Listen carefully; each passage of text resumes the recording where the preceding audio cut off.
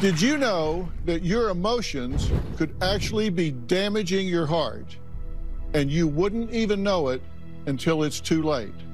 Emily says her motto is that a good time is earned after everything on her multiple to-do list have been completed to perfection.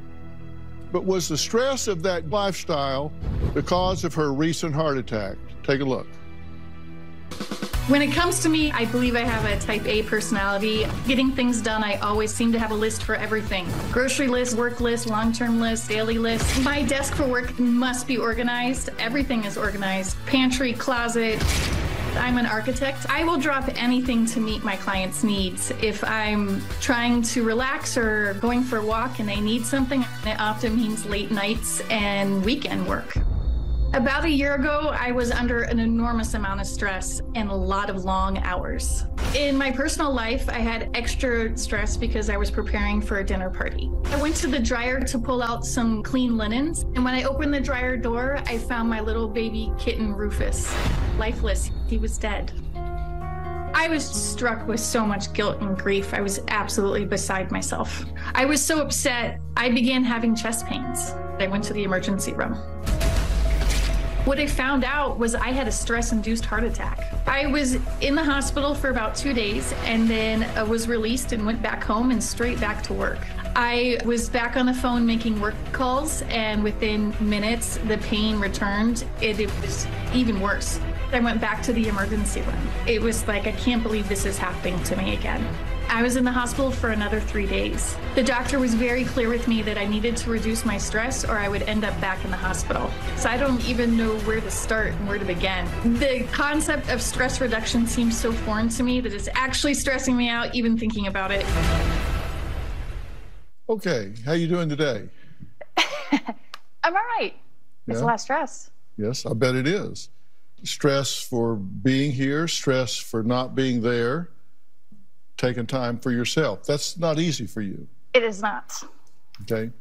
Well, let me tell you how seriously I take this on your behalf. Okay. My intention today is that you're going to change some things in your life so you don't die. What'd you hear me say? Change things in my life so I don't die. Yeah. Does that land on you? So you don't die? Oh, I understand how serious this is. I'm a type A type person, so I get you. I mean, I really get your commitment and wanting to do things and how buttoned up you are and committed to your profession you are and all of that. But I also know what I think you deserve. And I don't intend for you to leave here without having that same vision of what you deserve. What I deserve is an interesting concept of... Foreign. I would, yes. Yeah. You say that you'll sleep when you're dead. That's not a really great motto anymore. And you're really proud that you can sit at your desk for 8 hours and only take one bathroom break. You soldier on, right? I'm very efficient. Can you relax? I'm trying. I'm trying new things. It's difficult when I mean, a lot of my relaxation things usually involve being competitive, or it's just kind of reevaluating the whole life of... No, that's activities that distract. Can you relax? Stand up. Okay? Okay. Can you be tense? Yes. You got that? Yeah. Okay, just turn this way, face here. Okay, I want you to put both arms out to your side, and I want you to make a fist, just as tight as you can, okay? And I want you to hold that, and then I'm going to count to 3, and then I want you to just completely relax your arms. All right, 1, 2, 3. Okay, that's relaxation? No. I mean, it's better than it was before. My point is, you don't know what relaxation is. I think that's a fair point. Okay, because I'm going to do this, and you count for me, and then I'll relax on 3. 1, 2, 3. Okay. Okay, lift my arm up.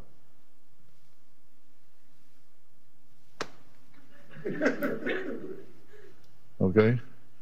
Now, when I lift yours up,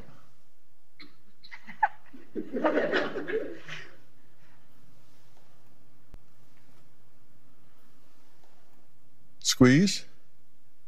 On 3, we're going to relax, and you're going to drop it like it's 500 pounds. 1, 2, 3. There you go. Okay. That's an absence of tension, okay? That feels foreign. It does feel foreign. I bet you haven't ever felt that before. Now, if you can get to that point where you could have that throughout your body 2 or 3 times a day, do you think it would make a difference in your life? Yes. I mean, I looked at everything, and here's a picture of your desk. That's beautiful. I looked at it and I thought, this woman must have been potty trained at gunpoint. It's something that I knew it was all my mom's fault. Yeah. Now, we went in your pantry with the camera, right? Mm-hmm. You took pictures for us. Let's take a look at this. Do you see anything out of order there? I do. What? The label on one of them should have been turned. You guys turned that, didn't you? It didn't take you a quarter of a second. Yeah, you feel like you need to race home and... I'll call someone after this. Yeah, okay. All right, I think I've made my point. Next, Emily's best friend worries because the word chill and relax are not in their vocabulary, and I just demonstrated that physiologically as well as mentally. He says he's concerned she will never change her perfectionistic personality. We're going to add him to the conversation after the break. Emily and I are best friends. When it comes to Emily, everything needs to be perfect, everything. Emily has a lot of hobbies, French needlepoint, her millinery work. She's also a great artist. She puts a lot of pressure on herself to maintain this level of perfection. I'm not surprised Emily had a stress-related heart attack. She's been going 100% all these years, and it was bound to catch up to her. I'm really concerned. I want her to listen to professionals, take it to heart, and take care of herself before it's too late. From her meticulous crafts to perfectly planning everything to a T, Emily's best friend Jeff says he worries she will never be able to de-stress her life. Now, also joining us is my good friend and someone I have tremendous respect for, Dr. John White. He's the Chief Medical Officer of WebMD. You all know WebMD, right? He has written a new book called Take Control of Your Heart Disease Risk. Now, when you read this book, you would think that he had written this for you, that he sat down and said, okay, I'm going to write her a personal book, a personal journal. And this tackles how mental health and the heart are inextricably intertwined, plus a whole lot more. So please give a warm welcome to my good friend, Dr. John White.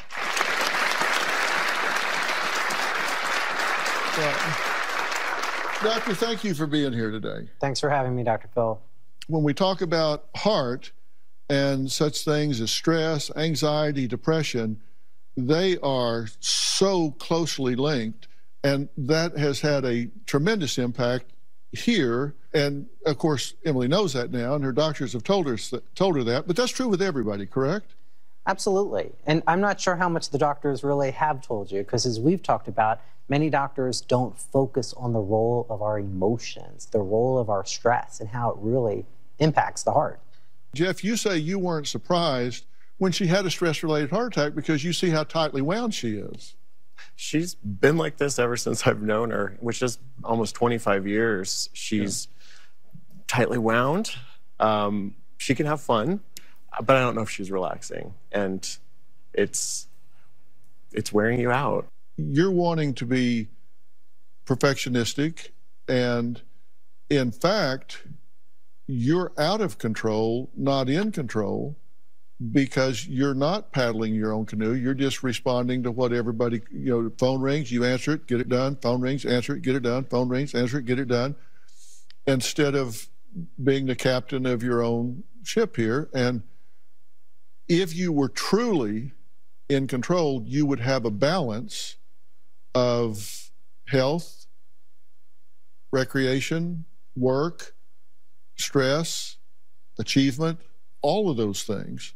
And that's what you're going to have for longevity, and you can have that.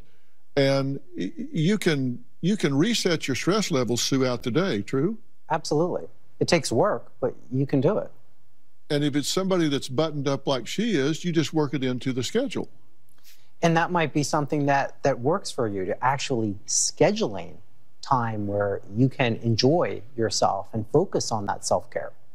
If you take a few times through the day, like every 2 or 3 hours, and you do some things that efficiently de-stress yourself, it's like, the cup fills up with stress, and you take even 5 minutes to empty that cup of stress.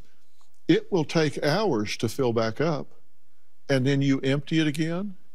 Your efficiency, the efficiencies with which you discharge your responsibilities, do your work, will go up as much as 30 or 40%. Now you're talking. You talk about take control of your heart disease risk. And a big part of that is recognizing that your emotions and your stress do interact with your heart, even to the point of changing its anatomy. That's right. And there is no physical health without mental health. And we don't focus enough on that. And what's happening with this chronic stress that you're having is it's causing these release of norepinephrine and epinephrine. And in the short term, that's good.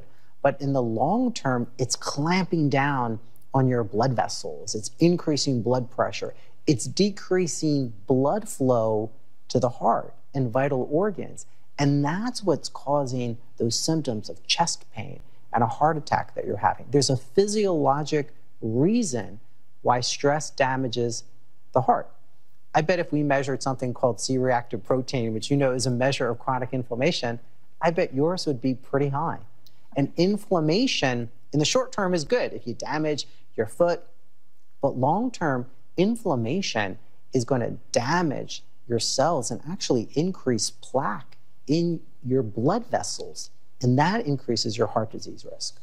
Yeah, I was thinking about this a couple of nights ago, and this just came to me. I envisioned, your headstone. Here lies Emily.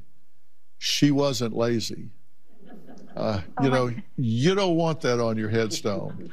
Or here lies Emily, too busy to rest in peace. Or here lies Emily, no time to live, but plenty of time to die. You don't want these on your headstone. My dad would be really proud of the not lazy one, though, I think. Yeah, he would be a lot more proud for you to come over and spend some time with him. True. That's what he would really be proud of.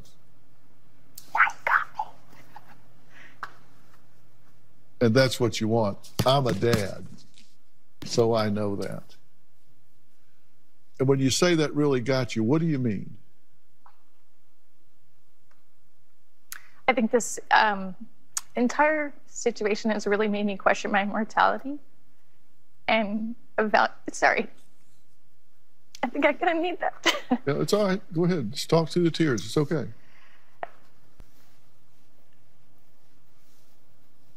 Sorry. You question your mortality, what's important to you, prioritize. Time with my dad would be up there. Yeah. And it's a gift to him for you to take care of you. And I want you to listen as we continue talking. We're going to talk to another situation, and this is a father whose cardiac issues arose after the tragic death of his 5-year-old son. Now, could his grief and sadness have caused his heart to literally break? Well, we're going to meet him and his wife next. And I want you to listen to everything that we say before we finish. We'll be right back. A horrible scene on Monday Night Football as a player for the Buffalo Bills collapsed during the game. Safety of Damar Hamlin is in critical condition and was given CPR on the field. Damar Hamlin, we are hearing him speak for the first time since he collapsed from a cardiac arrest during a game. Hamlin posted a video on social media over the weekend thanking the medical staff who saved his life and the people who have been rooting for his recovery. It's just been a lot to process, but I can't tell you how appreciative I am of all the love, all the support, and everything that's just been coming in my way. Buffalo Bills football player Damar Hamlin's on-the-field cardiac event was not only an amazing story of survival, it also put heart health at the forefront of conversations right now. Now, parents Tyler and Megan's son Maddox battled a congenital heart defect from the time he was born, resulting in a successful heart transplant at just 17 months old. But on May 19th, the unthinkable happened. Our son Maddox was very special to us. He was the light of our life. Everything excited him. Maddox loved to wake up in the morning and tell me, "Mama, it's daytime." He was excited to start his day every day. About a year ago, everything changed suddenly. Maddox woke up not feeling well. We noticed his color was very pale and bluish. We called 911 immediately. On the way to the hospital, he ended up flatlining. His last words to me were, "Mama, I don't want to go." We watched the team of people each take turns trying to resuscitate him. It was like an out-of-body experience. I just wanted him to come back. They were performing CPR on Maddox for about 45 minutes, but nothing ended up working. I just asked them to stop the CPR and allow us to hold Maddox. One day, Maddox was just fine, and the next day he was just gone. Tyler says that his depression and heartache over losing his little boy may have caused him to have his own heart issues. Losing a child is the worst pain in the world. I wouldn't wish it on anyone.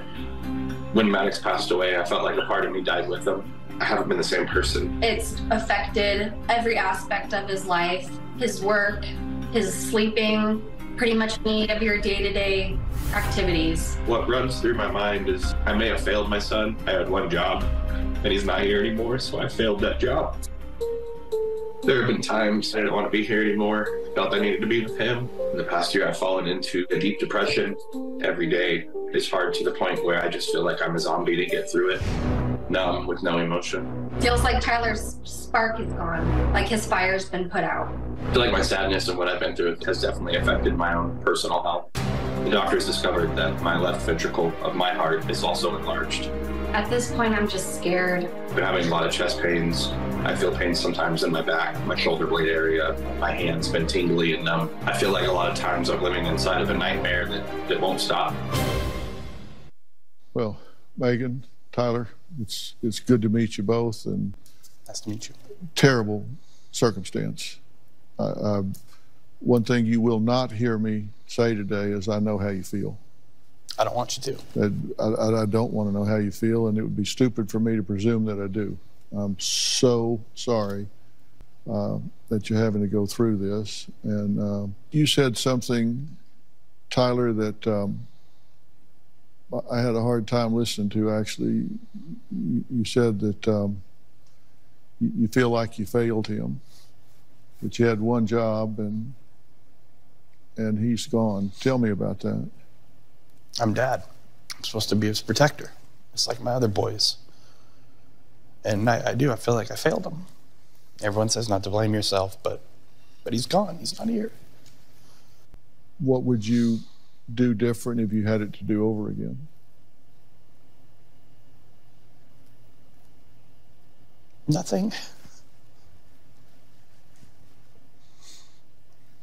I did the best I could. We did the best we could. There's nothing we could have really done. Could either of you have loved him any more? Probably not. I mean, He was Megan, the light of my world. I mean, could you have loved him any harder? Could you have prayed any harder, loved him any harder, cared any more deeply than what you did? I loved him with my whole heart. And I like to think of him as just pure love himself. He made it a point to make everyone in his world feel very special and loved. you want to say there's things we could have done different, you know. We feel guilt, we feel... but there's when we're told, when we think about it, there's nothing else. Absolutely, there's nothing else. I look at everything that, you know, we've heard the story. I look at the joy in his eyes and his heart and the way I mean, look at him hanging on to you and the pictures with you. I mean, this was a force of joy and love and delight that was in this world, and he knew nothing but that, thanks to the two of you. That was his trip through this world, and God bless you for being his parents. He won the parent lottery. I won the lottery with him. Yes, and then it works two ways. And so now, you know, not even God can change what has happened. And, you know, I've been talking to Dr. White about it, and you know, on page 39 of this book is chapter 4, which is depression. And look, you're not ever going to get over this loss. Not ever, ever, ever will you get over this loss. What you'll do is you'll get through it. You'll find a way to fold it into your consciousness, fold it into your being, and hopefully you'll get through it to the point that when you think of him, you're filled with joy for who he was and what you had, instead of the pain that you experience from the loss.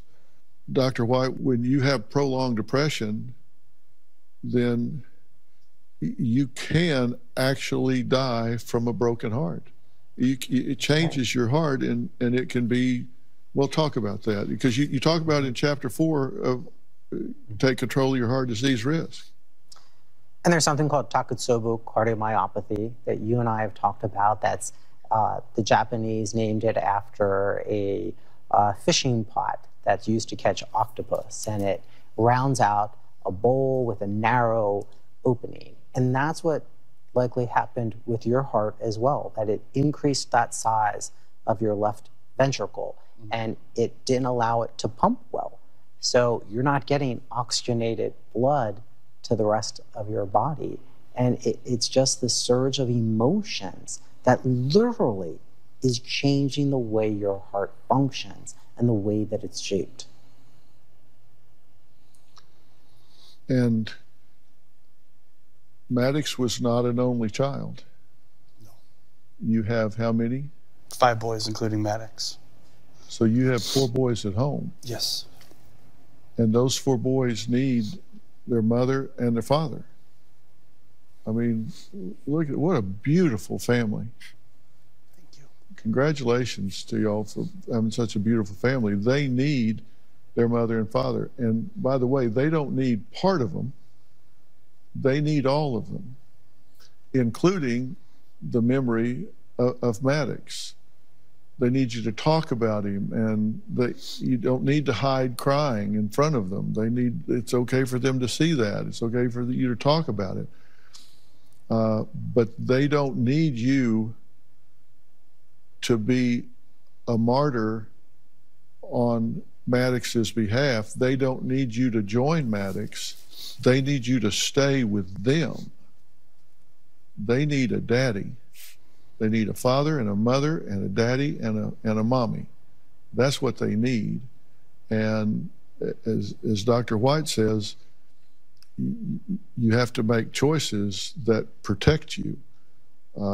Megan says since the loss of Maddox, she has been rushed to the ER multiple times for chest pain, but all of her tests have come back clean. We'll talk about that after the break. About a year before Maddox passed, my grandfather moved in with us. My wife, Megan, and I became his caregiver. Grandpa and Maddox were extremely close. Maddox would run in and sneak ice creams to Grandpa. Anytime we'd come home from being gone, as we'd come in, and Maddox first thing he would do, "Grandpa, we're home." When Maddox passed away, Grandpa was completely devastated.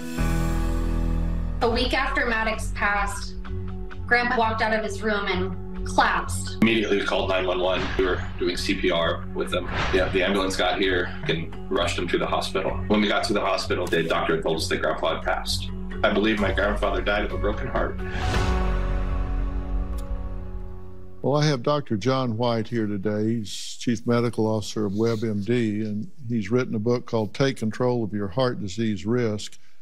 And we're talking about something that doctors don't talk about very often because, frankly, it's complex and it takes time, and that's how mental health impacts your heart. And Megan says, just like her husband Tyler, she's been struggling with her emotions, of course, and having heart issues since losing their son, Maddox. At this point, I'm really concerned for my wife, Megan. With all the stress of losing our 5-year-old son, Maddox, I've been struggling with anxiety and depression, panic attacks. I've been having really bad chest pains, sometimes unbearable. My heart races. I just have this constant pain in my chest, and it just feels so heavy. My chest pains have been so bad, I've gone to the emergency room a couple times. But the crazy thing is the EKG doesn't show anything wrong. I feel like no one understands what it feels like to go through this grief.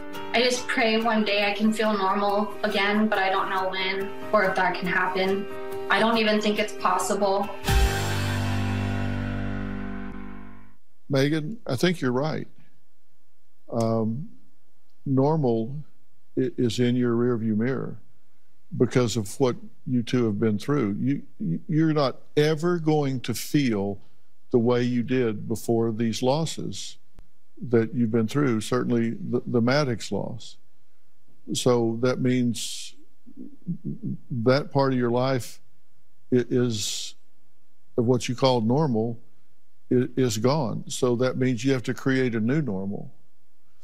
And that new normal is with Maddox as a memory, Maddox as a relationship that you have that's spiritual, not physical, that you commit to keeping alive by talking about him and having pictures and talking about him at holidays and Christmas and around the table and making sure that the children never forget him and all of those things. It's a new normal.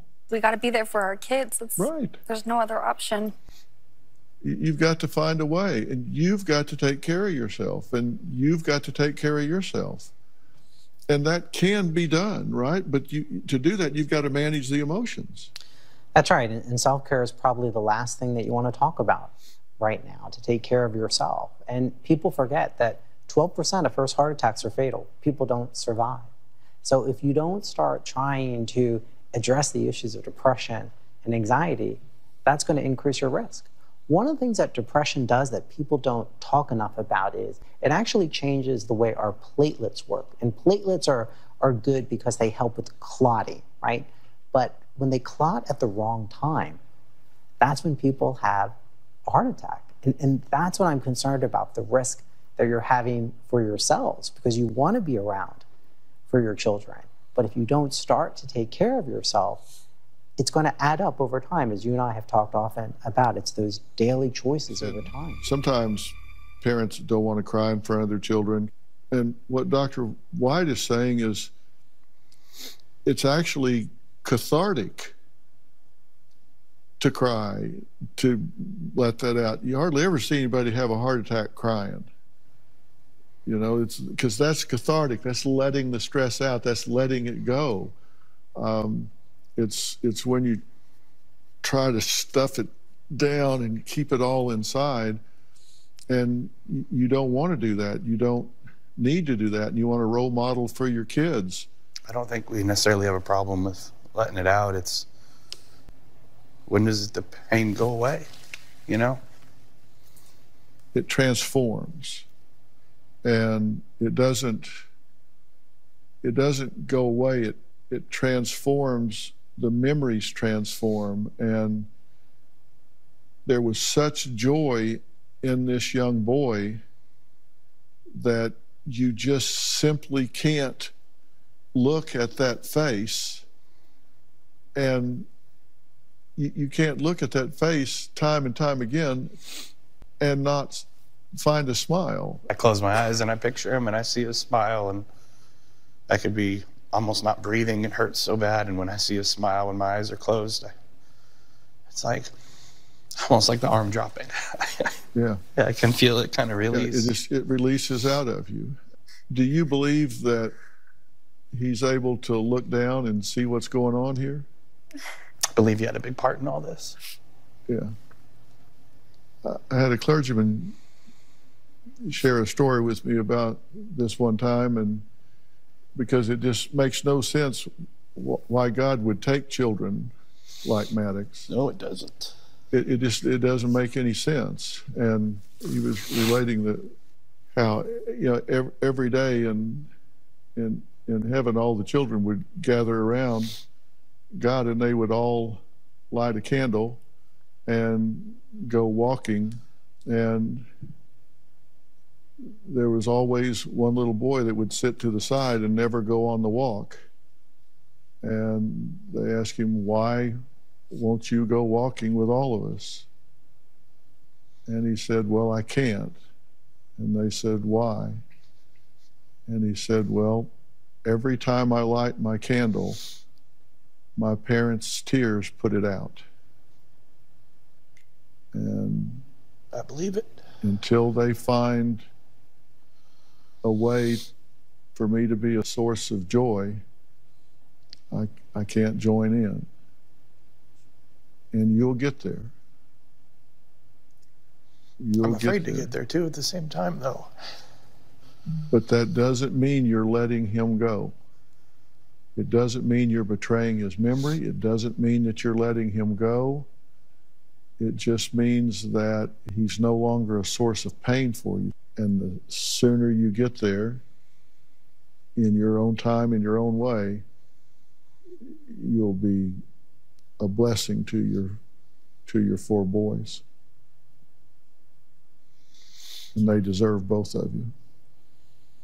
Next, Dr. White is going to demonstrate how to perform hands-only CPR on an adult or teen, because you never know when you just might need to save someone you love.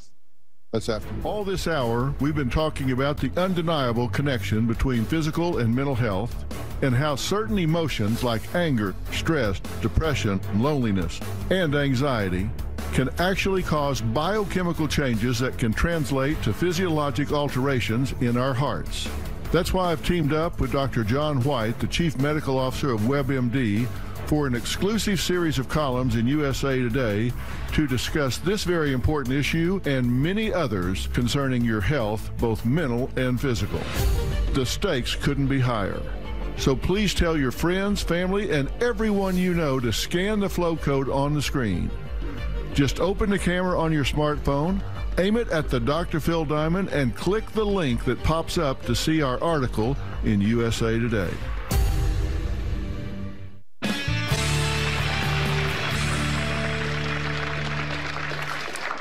Before the break, I said that Dr. White was going to demonstrate do's and don'ts of performing hands-only CPR on a teen and adult. So, Dr. White, show us how this should go. Okay, so here we have a mannequin that I'm going to demonstrate on. So what the American Heart Association wants you to know is that if you witness either a teen or adult suddenly collapse, you focus on two things. The first is to call 911. That's really important. That's the first thing that you do to get help on its way. Either you do it or have someone else do it, and then perhaps keep it on a speakerphone. And then the second, as Dr. Phill mentioned, is to do hands-only CPR. And the key is that you want to do it fast and that you want to do it hard. So I'm going to get down next to the mannequin, and this would be the person, and you'd want them on ideally a hard, flat surface, so you don't want them on a bed.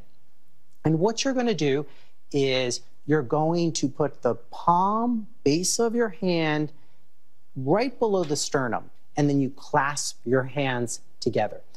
You're going to need to compress about 2 inches down, and that is a bit deeper than most people think. And that's key. You really have to push down those 2 inches to have compression. And then you want to feel a recoil, the chest wall come back up. And the key is to do this about 100 to 120 times per minute. So it's a pretty fast pace that you're doing it. And you're doing that until help arrives. Dr. Phill, if you see someone collapse, time really is of the essence, and you need to get oxygenated blood to the rest of the body after you call 911. Okay. You put the... And they survive. Yeah. So. I want to thank all of my guests today, and a very special thanks to Dr. John White. His book, Take Control of Your Heart Disease Risk, is available now wherever books are sold. And everyone in the audience is going home with a copy from Dr. White. Now, before the audience leaves today, we reached out to the American Heart Association, and they sent their community CPR managers here today to demonstrate hands-on CPR for the audience, to give all of you an opportunity to practice chest compressions. To watch that and for more information about today's episode, or if you'd like to share your story, log on to drphill.com. We'll be discussing all of this on my social platforms, so you know where to find me. Be safe, and we will see you next time. Thanks for being here today.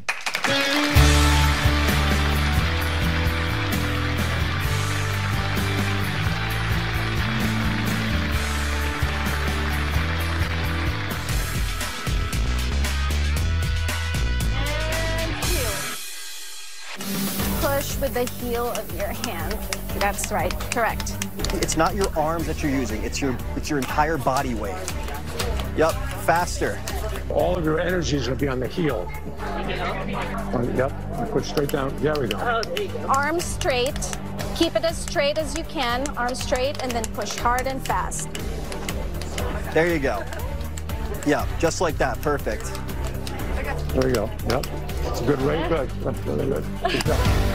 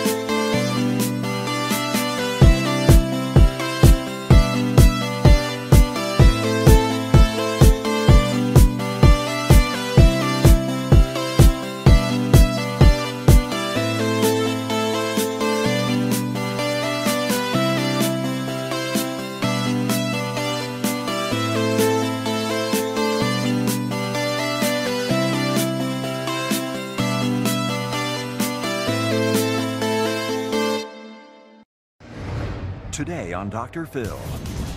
My husband threw me away like a piece of trash. Did you have a girlfriend? Yes, he had a midlife crisis. What happened?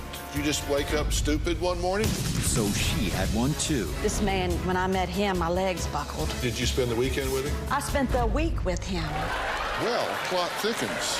Her husband was ready to call it quits. When he asked me for a divorce, I told him he needed to get his testosterone levels checked. I just thought, maybe he's dipping. Women dip, they go up and down and they dip. And I thought maybe Danny was dipping. Now he wants her back. You want to put this back together, even though you blew it up. Yes. She took up with another man, and instantly, your midlife crisis was over. Let's do it. Have a good show, everybody. Here we go. I hate to see people suffering, and you've hurt long enough. Stand by, Dr. Phil. I'm going to get you the help that you need. In 5, 4, This is going to be a changing day in your life. Go, Dr. Phil.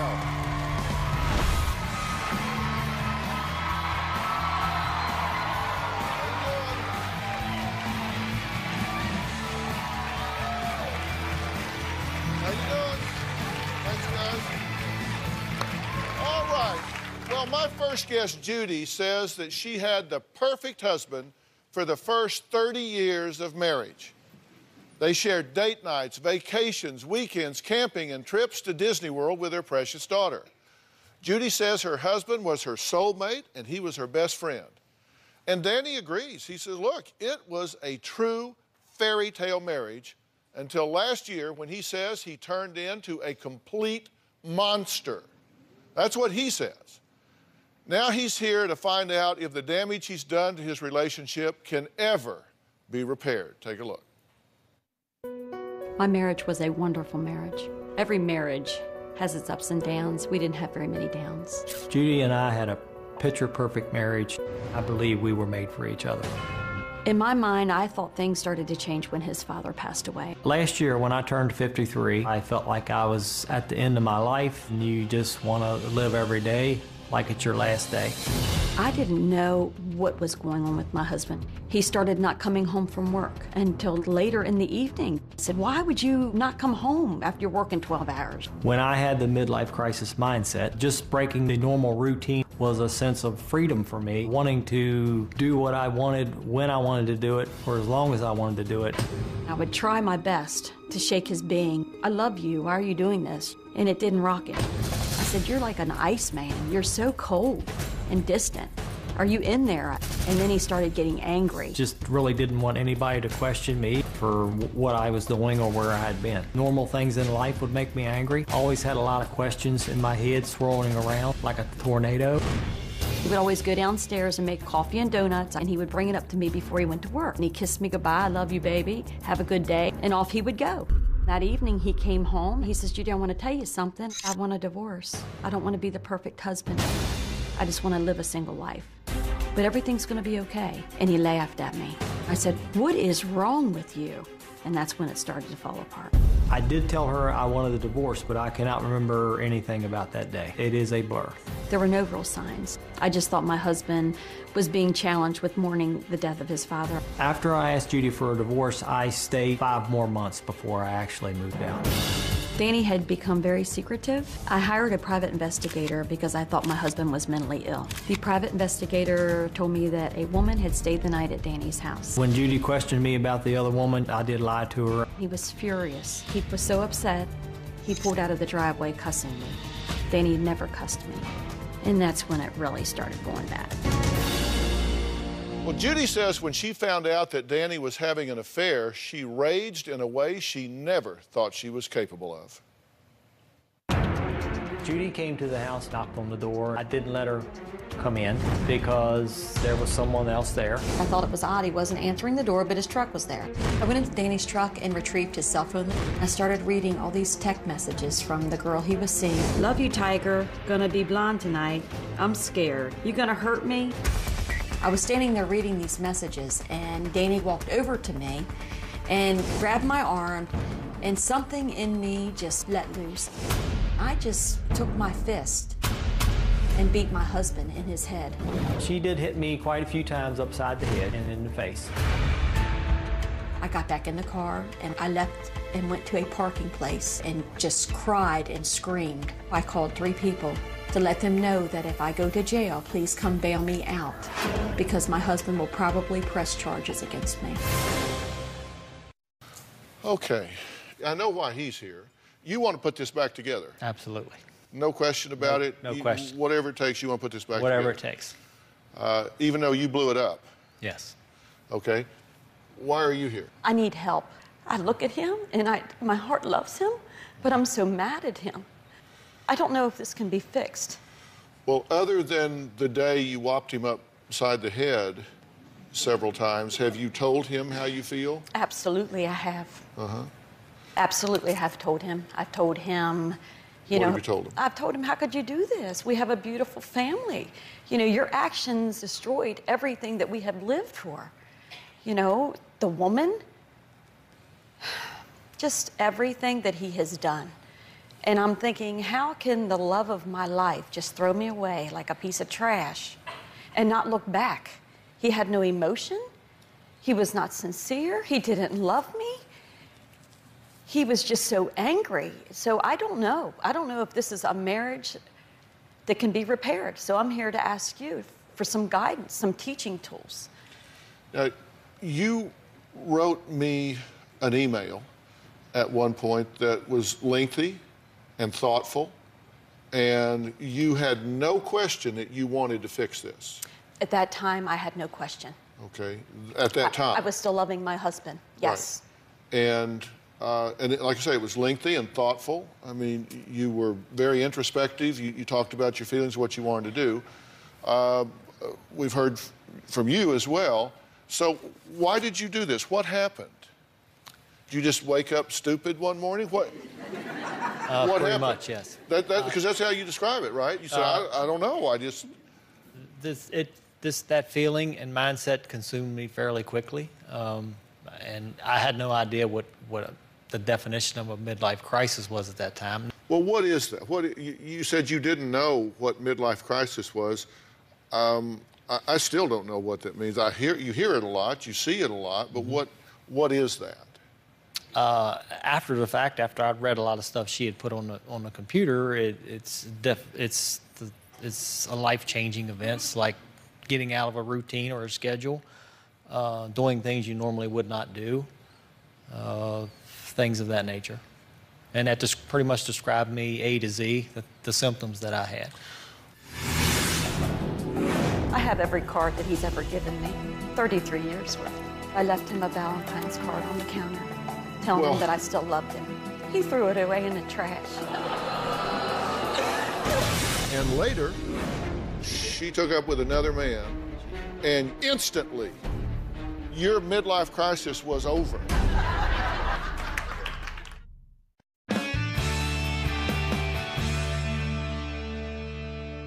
Well, we posted a poll on Facebook asking, do you believe that men can really have a midlife crisis? Almost 90% of you said yes, and 11% said no. So most people, and you would certainly vote yes. Yes.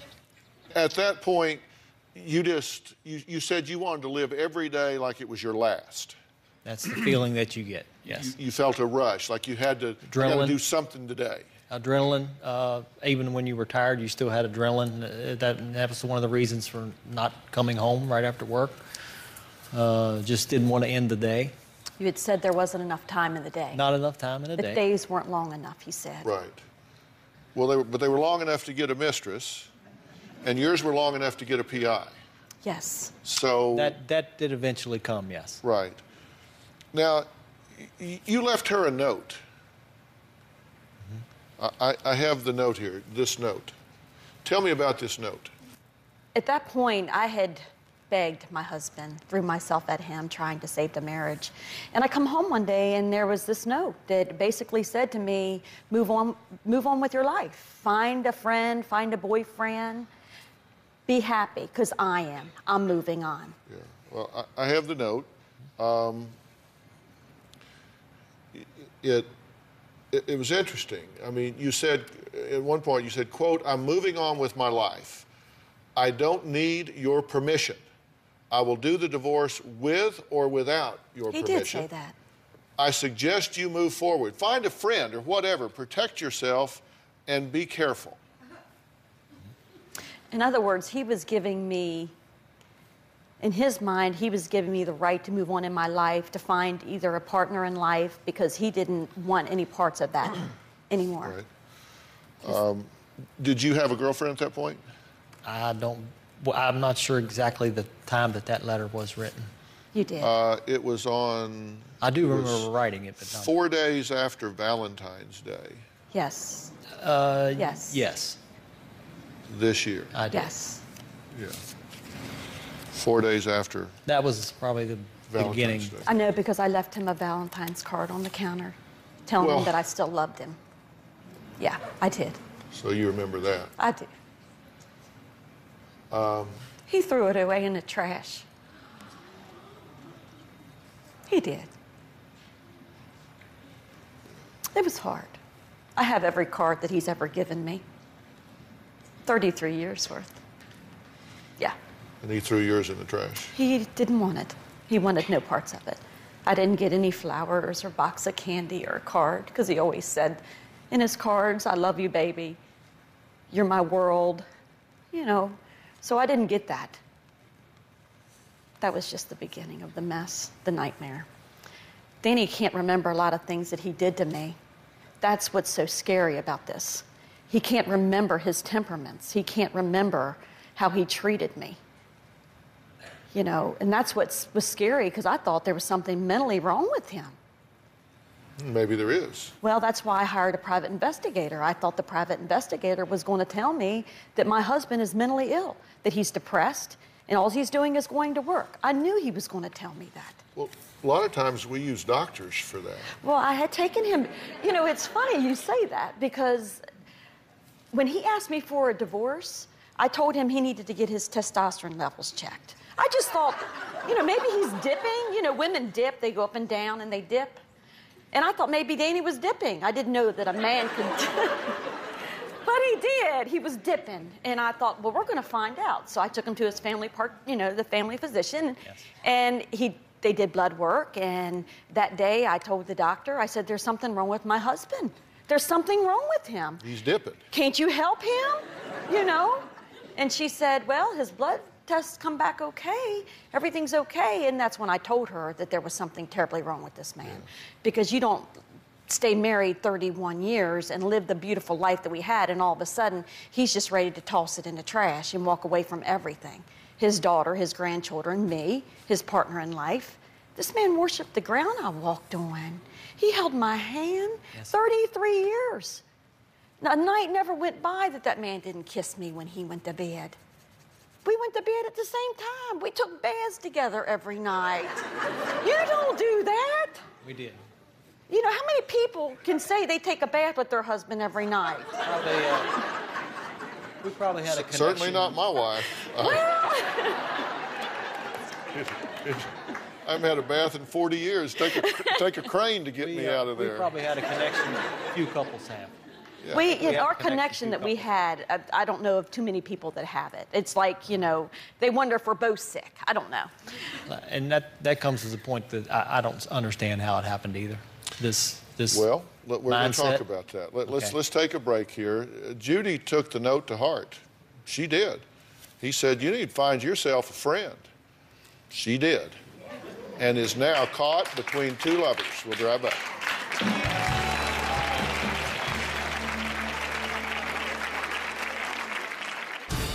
I met a gentleman. It was a total instant attraction. When Danny found out that I was away with a man, he was going to drive to get me and make me come home. I'm on vacation with another man because my husband threw me away like a piece of trash.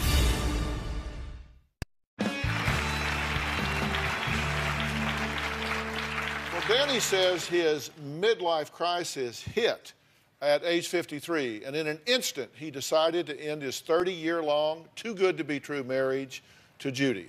Now, after 10 devastating months, Judy says, she said, I got to start my life again. So she joined a dating website and met a man who she says she cannot stop thinking about. I decided after 10 months that I needed to move forward with my life. I knew that he was not coming back, that he didn't want me. I was sitting on my couch Sunday evening, and I was on Match.com, and I decided to join. Judy signed on to an online dating site and did tell me how many hits she got. The purpose behind that was to try and make me jealous. I met a gentleman on Match.com. We had a phone conversation, and he did want to meet me. I walked up to him, embraced him, and I had not felt that way for a long time. It was a total instant attraction. My knees buckled when he grabbed me. This man changed everything. That first date was a wonderful week of my life. He took me away on vacation, and we just enjoyed each other's company. I came over to the house. Judy had left me a note on the counter that she had met someone and had gone away for the weekend. Something woke up inside of him, and he realized that his wife was no longer there. I did call her, crying to her on the phone, asking her to come back home to forgive me and telling her that I wanted her back in my life. When Danny found out that I was away with a man, he was going to drive to get me and make me come home. He was calling my family, he was calling me, and it got to the point where Lawrence told me to turn the phone off. I'm on vacation with another man because my husband threw me away like a piece of trash. He didn't want me anymore. Well, plot thickens. So that was a big step for you to go on a dating website. It was. Because like you said, 33 years together, 30 years of marriage, then all of a sudden you're with a stranger. I had been waiting for 10 months, and it was to the point where I just could not do it anymore. I thought I had waited long enough. This man showed no emotion. He showed me that he wasn't going to come home. So when I decided to go on that website and go on a date, which is something I had not hardly ever done in my life because I'd been with Danny, it was something new and exciting. And this man, when I met this man, he was genuine. And we met, and I actually, the day we met, that day, he threw his driver's license up on the table. He said, take a picture of this, send it to your mother, your brother, your sister, I'm taking you away. And I said, no, you're not. We went to dinner, had a really long dinner. That evening, he says, so you're going to go away with me? I said, yeah, what time you picking me up?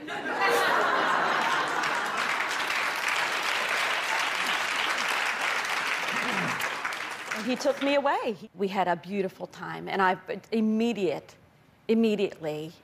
this man just grabbed hold of my heart. I never wanted another man to touch me.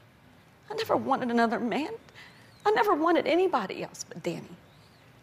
You know, he's all I wanted. I wasn't gone 10 months either. Well, it was almost, it I was. didn't move out until February. I know, but you asked for the divorce in September. I was emotionally not Listen, there. I'm going to try to help you here, but this ain't about the math, okay? This is not about calendar math. It seemed like 10 years to me.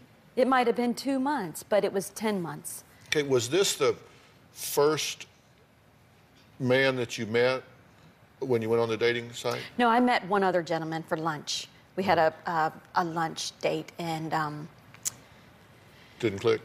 No, because it wasn't anything I was looking for. I wasn't looking for a husband or a lover, or I was looking to get out of the house to find a friendship. What was the difference between the first guy you met for lunch and the second guy you went away with? Well, the second guy I went away with, when I met him, my legs buckled. He grabbed the hold of me. He grabbed a hold of me when I got out of the car at the racetrack, and he just grabbed a hold of me and says, come on, girl, we're going to go in here and talk. And we spent the whole afternoon into the evening together.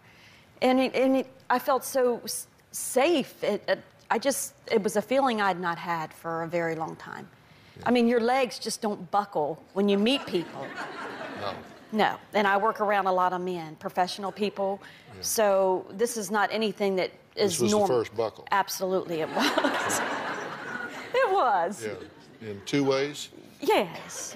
I mean, did you spend the weekend with him? I spent the week with him. The week? I did. Yeah. And Danny, when he found that letter, because I asked him to watch the house. Nobody knew that I was going anywhere except for my sister.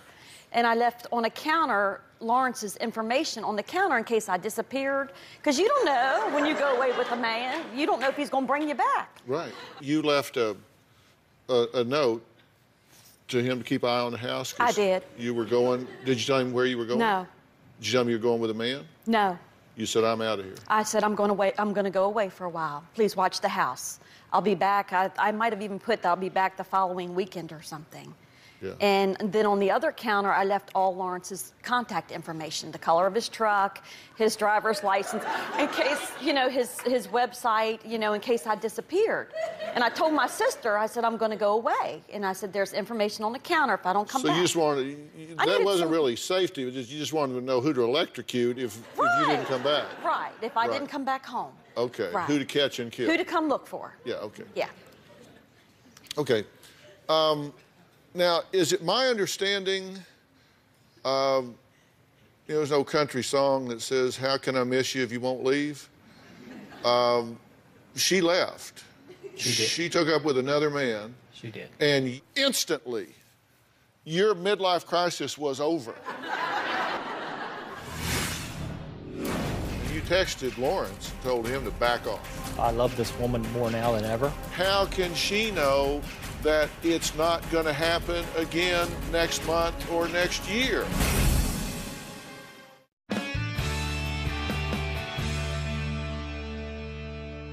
Danny says when he found out Judy was on a weekend-long date with another man, he suddenly, in his words, in an instant, wanted Judy back. Now, here's an excerpt from a note that he wrote to her to try to get her back. He said, quote, my tornado has stopped. The trigger was you might be with someone else, and that made me realize how much I love you. I am more in love with you now. I was never going to divorce you. That's why I never took any more furniture. I was just being an with my temper, but it is all gone. I will get you anything, rings, cars, or we can travel anywhere. I have made one mistake in 33 years. I think I deserve a second chance. We're humans, not machines. We can start with counseling again. And you texted Lawrence and told him to back off. At that very weekend, the same weekend she went away, I told him that, yes, I did.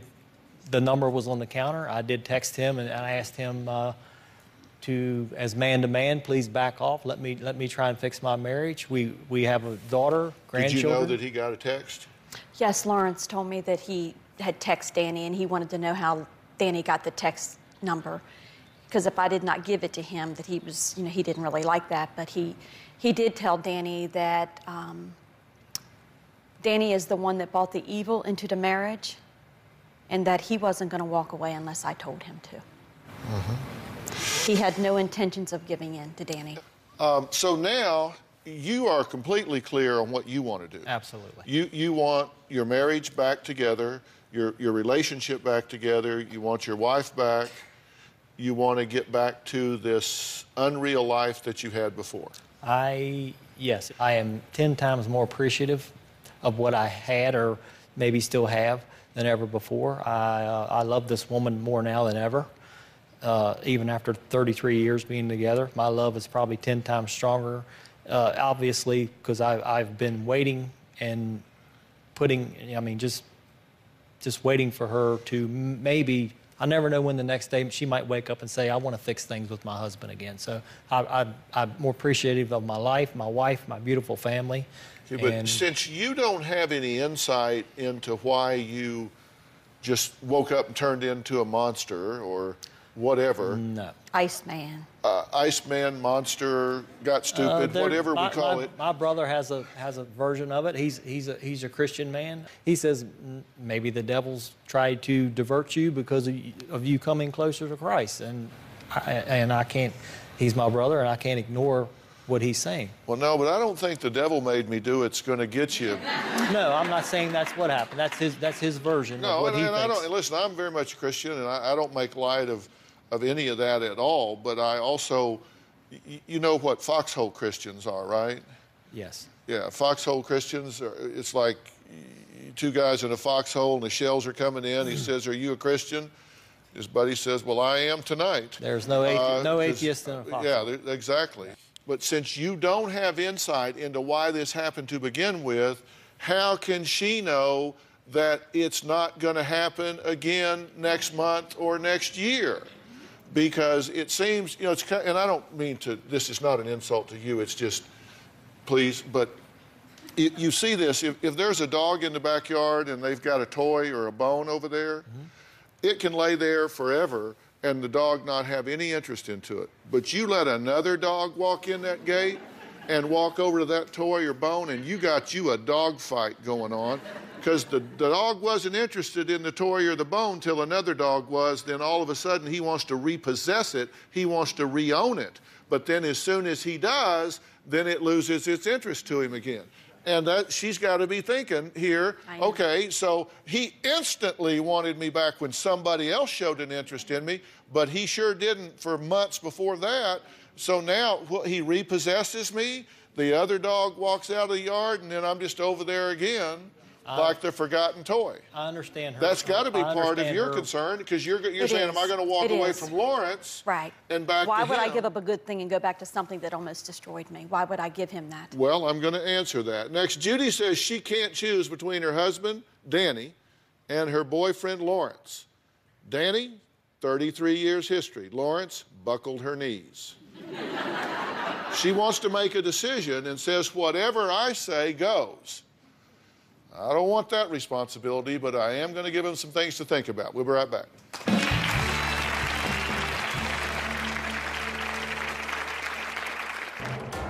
I'm in this situation now where I have my husband pulling on me, wanting me to come back to him, and then I have Lawrence on the other hand that wants to spend the rest of his life with me.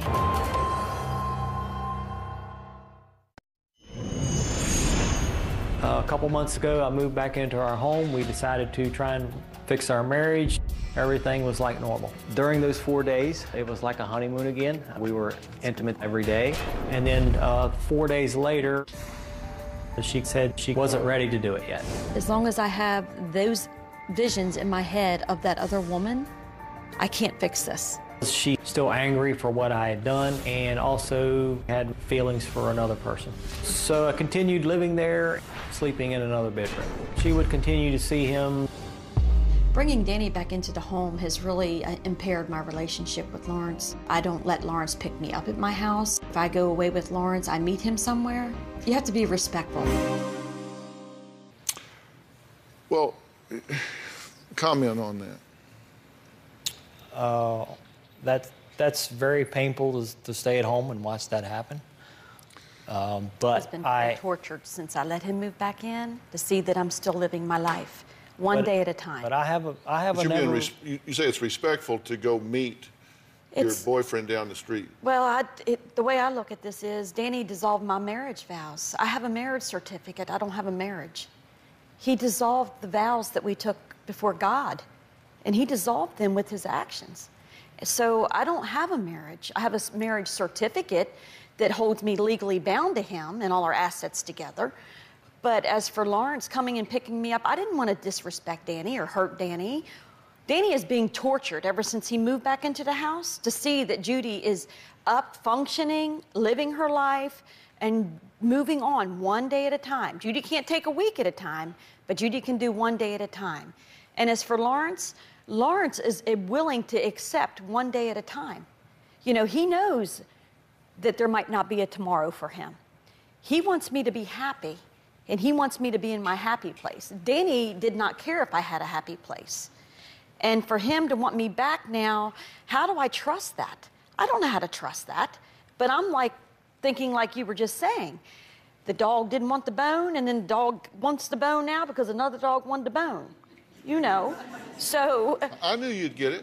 I got it. I got it. But the thing is, Lawrence doesn't want to give up his bone now. He's not willing to do that. And neither does Danny. So, you know... Well, Judy says she's having a tough time choosing between her husband of 31 years and her new boyfriend of 3 months. A man who Judy says is like a drug to her. When I'm with Lawrence on the weekends, I'm in my happy place. And then as time goes by and I have to get ready to go back home, I have to go back to reality. And I have to fight again with my emotions. Danny is the Danny that I have known for 33 years. Do I trust him? Absolutely not. And that's what I'm having a hard time with here. How do you trust someone that walked in one afternoon and just walked away from it all and then wants to come back like nothing has happened here? Lawrence makes me happy. I had the opportunity to stay with Lawrence, I would stay with Lawrence. But the reality of it is, Danny and I have our assets, we have our family, and there's a lot to be worked out. And I don't know if I'm strong enough to go through all that. Lawrence wants me to be happy. He thinks I need a break from everything. And he offered me to come be with him, and he would pay me my salary for 3 months, take a mental vacation from everything. I'm in this situation now where I have my husband pulling on me, wanting me to come back to him, and then I have Lawrence on the other hand that wants to spend the rest of his life with me. I can't decide which way to go because either way I go, somebody's going to be hurt, and nobody needs to be hurt. Okay, now look, here's where we are on this. Do you count your history with him of 30 years and your family and all the things that you talked about treasuring so much? Does that have a value? Does that have a valence? Does that have a weight to you? Absolutely it does. I love my husband. You love your husband. I've always loved my husband. And you've got a history with your husband. I do. But then on the other hand, there's Lawrence, and it's fresh and it's exciting. It is. And it makes you feel valued and wanted and kind of re-energized your self-worth, which had been seriously damaged. That's correct. But there's a big difference between falling in love and being in love. Falling in love is like skydiving. It's fun, it's exciting, it's exhilarating. Being in love is like landing and not killing yourself. I mean, there's a difference between the two. Yeah, but I didn't plan to fall in love with him. No, I I'm wasn't not looking saying for that. he pushed you out of the plane. I get that, but he's telling me that he's never loved. He's 57 years old, and he's never loved a woman the way he's loved me. But I'm at the point where now, I don't know if I want to be married ever again. It's time for me to tell you what I think. Thank you. Can I say something? No.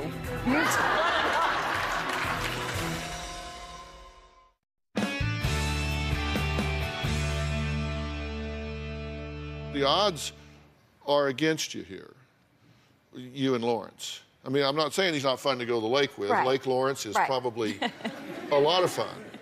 But at home, Lawrence...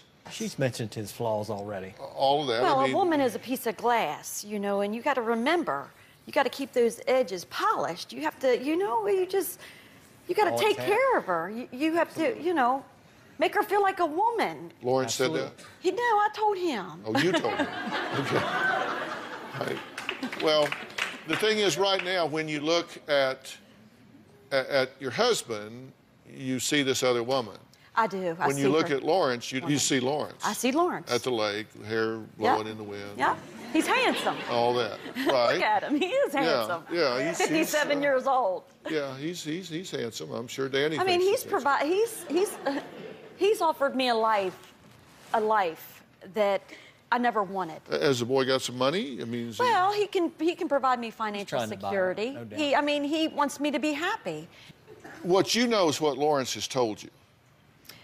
Lawrence, from the beginning, took me to meet his very closest friends because he wanted me to know who he was. Right. And he has. Well, that's helpful. He has. I mean, but he was upset because I kept him in the closet. I wouldn't bring him around my family.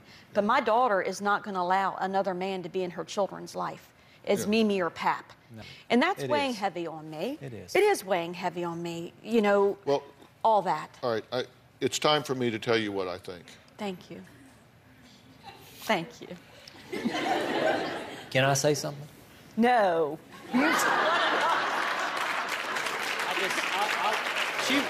She was there for me when she was there for me during my mental separation from her, and now I am there for her. I am her husband, and I'm just going to be there for her. I have an unconditional love for this woman. She's doing what she feels like has the right to do right now, and is it painful? Yes, absolutely. But I cannot give up on this woman. Yeah. You a hound dog? What's the definition of that? Well, you skirt chaser? I mean, you going after another woman sometime? I mean, these are the things that she has to weigh in her mind. I understand that. He wouldn't even look at women because he knows I'd bop him upside the head. That's disrespectful. I have tried to be. Which you've done. Well, only in a moment of rage, I lost myself when I found out that he was with that woman and all those nasty text messages. And you boxed his ears. I busted him up pretty good. I didn't think I could ever do that. I've tried to be the Dr. Phill, best. he took me to a place I never want to go again. Okay, well... A woman doesn't act like that. No. You are still hugely pissed. If you want to be happy and at peace this time next year, then you will make the investment of doing what I'm going to ask you to do.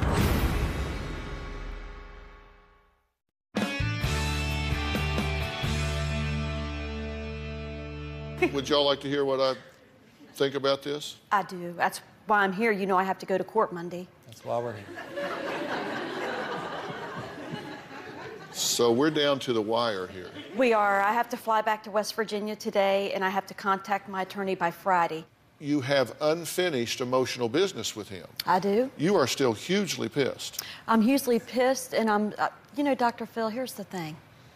I've loved this man with all my heart. Sexually attracted to him after 33 years, can't get enough. You know, I'm sorry. No, I I'm get sorry. it. I get it. Look, here's the thing.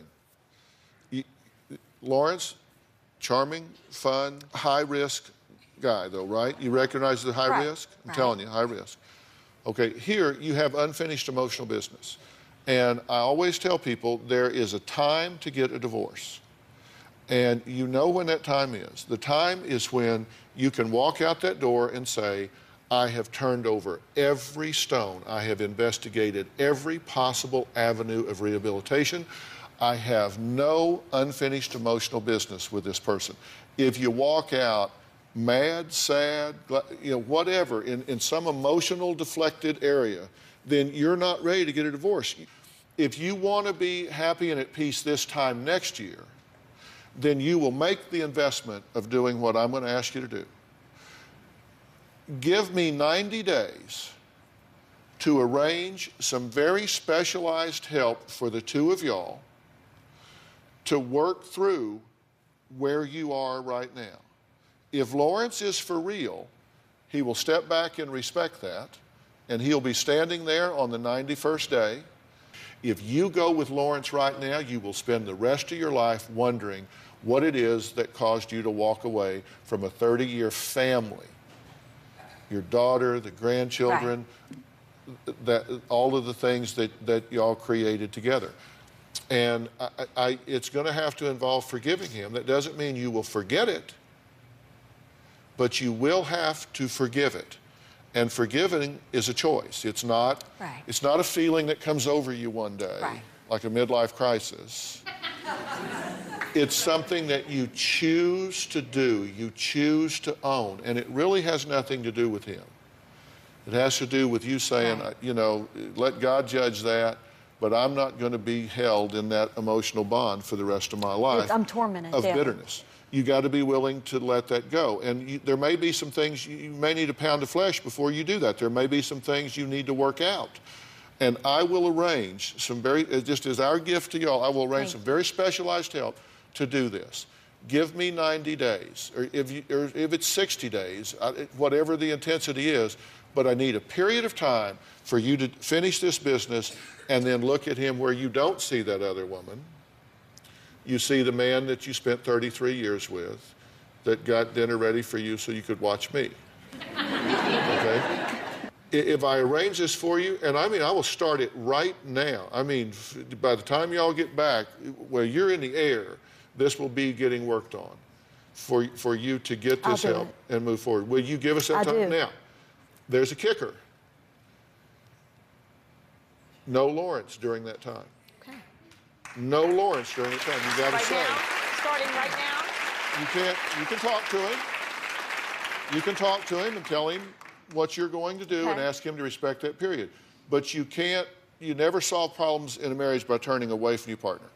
And you never solve them by bringing in a third party. Okay. Okay, so will you do that? I will.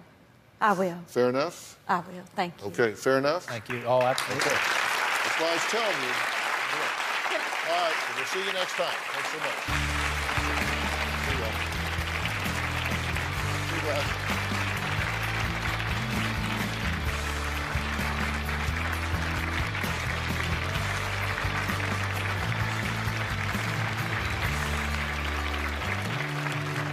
Today on Dr. Phil, a marriage based on lies. He's been pretending to work for the past 5 years. All the jobs were a complete lie. He would tell you, I'm going to work. He would get in the van and sleep. When you had a house fire, was he helping you dig out of that, or did he race off to his pretend job? Is he ready to face the truth? I didn't know how I was going to come clean. You are lying to me right now. Either tell me the truth or shut up. Let's do it. Why don't we stop all the drama, stop all the fighting, and let's go get you better. Here we go. Have a good show, everybody. If I can help get this family back on track, are you willing to do that? Pretty free. Take. This is going to be a changing day in your life.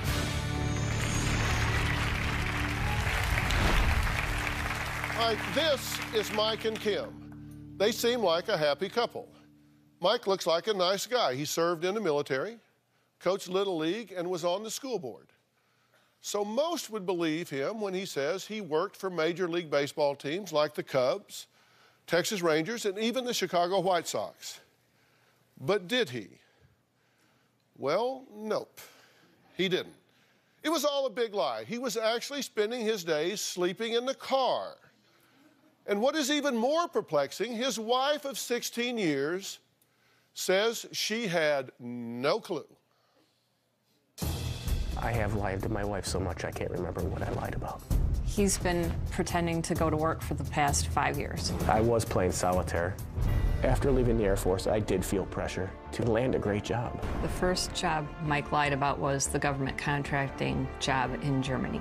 Mike had me quit my job of about 18 years and had me get a passport. We were supposed to move to Germany.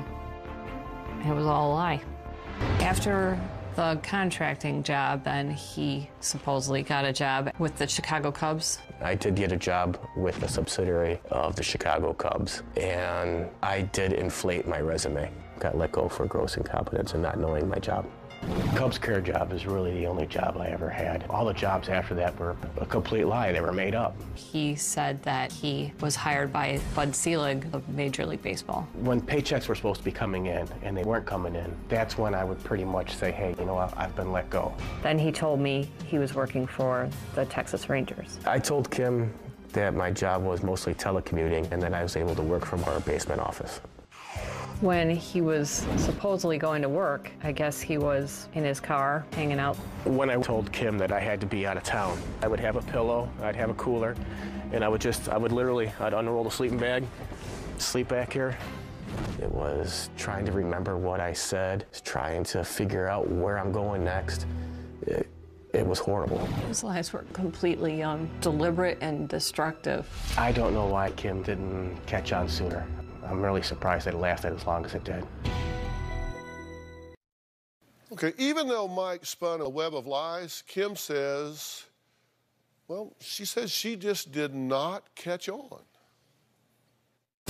When Mike started lying about his jobs was right around the time that I lost our son, Jack, at 20 weeks. Kim went into a deep depression. I spent 2 years crying every night. That's when I needed him the most. And I thought I could count on him to take care of things. I don't want to say it was easy, to do what I did, but, because she was so detached, and I took advantage and I started lying. After the tragedy of our miscarriage, we had a house fire approximately 3 months afterwards. And then approximately a year and a half almost, we had another house fire. I was so busy dealing with tragedy after tragedy. Why should I have to worry about his job? I never had to check up on his jobs before. It was easy to pull the wool over Kim's eyes. I shouldn't have, but I did, and I just kept lying. Okay, I don't really know where to start. I kind of want to ask you why you were telling all these lies, but I don't really care. It doesn't really matter. Does it matter to you? Yeah, because I just don't understand. But, why do you care? Does it really matter? Is that just going to change your victim story? Seriously, what does it matter? Is it going to change what you say to yourself about it? Or Is it going to make it? Is there anything he can say that makes it okay? No. So why does it really matter? Do we really want to spend time talking about why he did it? No. I mean, listen, I'm very pragmatic, okay? So I'm just really wondering, do you really want to know why? If you do, we can ask him, and I'm sure he'll have some... He'll lie about it. I mean, no, he'll have some explanation, genuine or not. I mean, he'll have some explanation for it. I mean, do you really want to know why? I'll ask him. No. Are you past that?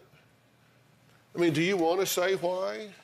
I wish I could say I knew why. No, hold on. Listen, before you start, I got a meter that is so sensitive. Yes. I do. Listen, I got a meter that, I mean, it is so sensitive. You just breathe on it, it pegs. Yeah. And I just think that I deal with con men day in and day out. I have written a book about this called Life Code. New Rules for Winning in the Real World. I mean, I wrote a whole book about you. Okay. Seriously, and about you, what you got to do to win, and everybody else in this real world. And part of it is spotting people like this that exploit other people. They have no empathy, they have no remorse, they have no guilt, they're self-destructive, they thrive on drama, they just don't care, they just jerk other people around. And then it deals with what you have to do, whether you encounter them or whether you don't, what you have to do to win in your life for you and those you love. I mean, it's a life code. And I mean, I've written a whole book about this. So, I mean, I'm sensitized to you. So if you're going to talk to me, you need to really think about what you say first, or this could be a really short conversation. Absolutely. So think about what you say before you say it. It's not that I don't care for her. It's not that I don't love her, okay? When I started lying, I don't know. It's like it just came out naturally. It just happened. I don't believe you. That is not natural. That is a crock. You got her to quit her job and told her you were moving to Germany. I did. Don't tell me that's natural. That's not natural. You are lying to me right now. Maybe you're lying to yourself. Either tell me the truth or shut up. And lying to our son. Come on. Listen, this is a threshold moment in your life. You have finally met somebody that is going to require you to tell yourself the truth, tell me the truth, and tell her the truth. Now, you can go talk to a therapist, and they'll say, okay, how does that make you feel? Mm-hmm. And how does that make you feel? Uh-huh. Come back next week and tell me how that makes you feel. Uh-huh. Gotcha. Or you could just meet some old country boy from Texas that's going to just tell you that's a load of crap. That's a load of crap. You did not just one day open your mouth and just, we're moving to Germany, quit your job. Now, come on. What the hell is going on? I think when I started lying and continued to lie,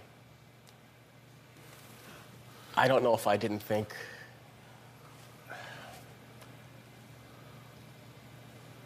I actually was capable, worthy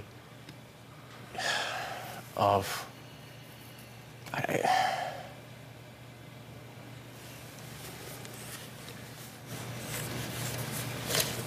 what she thought I could be, what she thinks I can be. Kim is my #1 cheerleader. She always has been. She has always been there for me. I don't know if I was my own cheerleader. Did I abuse everything? Absolutely. Did I lie? In the worst way. I don't know, maybe I just wanted things to look better. I don't know. Somebody doesn't just start lying like that, right? I mean, he's had to have lied his whole life. You don't just start that. Have you come clean with her now? Yes, sir. About everything? I believe so, No. yeah. Huh? I said I believe so, yeah. Okay, so there's nothing outstanding right now. You've told her everything. No. There's 5 years worth of lying in there. I'm sure there's something in there that hasn't come to light. Well, I'm talking about major things. I'm not talking about whether you went to the store and actually you didn't. Major things, yes. You've come clean on everything? Yes, sir. You've told her everything. Do you have a college degree? That's not an essay question.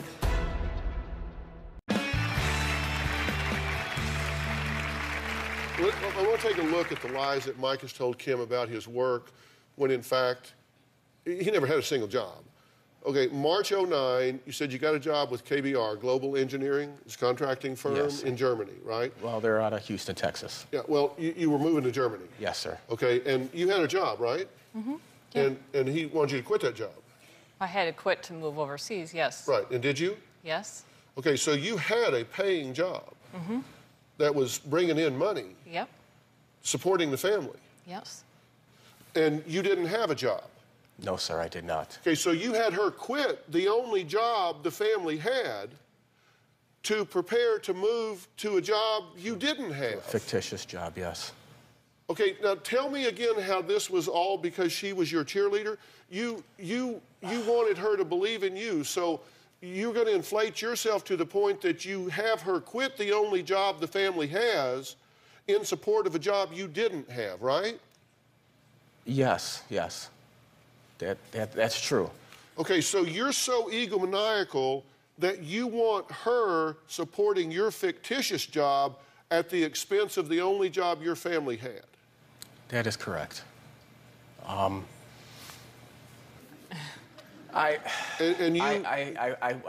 Okay. I know, that's. February 10, you said you got a job with the Chicago Cubs. Yes, sir. Did not. No, sir. March 10, no paycheck from the Cubs because there was a mix-up at work. Correct. All right, May 10, you got 2 promotions with the Cubs. Fictitious. No job, so you can't get a promotion. Correct. So you got promotions at a job you didn't have. July 10, fired from the Cubs. But after some time unemployed, you do get a job in November 10 with Major League Baseball in New York. Fictitious. Didn't exist. Correct. Okay. December 10, you're fired from Major League Baseball office because you had a conflict with Bud Selig. Correct. Fictitious. The commissioner of baseball, you and him had a conflict. Yes, fictitious, but correct. Right. That's what I said. Yeah, because you couldn't get along with the commissioner of baseball. Not what you told me, but it doesn't matter. February 11, you got a job with the Texas Rangers. Fictitious. Fictitious. Okay. August 11th, you're fired from your fictitious job with the Rangers. Correct. And August 11th, you're hired again by the Rangers. Apparently resolved your fictitious differences with your fictitious job, and you go back to work with the Rangers. So December 11, Kim prepares the family to move to Texas for the job that you had with the Rangers, and then right before the move, you say, oh, we're fired. I lost my job. Correct. Because you can't go down there because you don't have a job. I don't have a job. But in February of last year, last minute, you got a job with the White Sox. That is correct. Fictitious. Fictitious. So no job. Correct. Okay, now those weren't the only lies he was telling you, though, right? No, yeah. His other lies, you said you got a 6-figure settlement from your lawsuit against the Cubs. And that was fictitious. But you didn't have a lawsuit with the Cubs because you didn't have a job with the Cubs, so you had no settlement from the Cubs. You said you got a VA grant, but you never received a grant. Correct.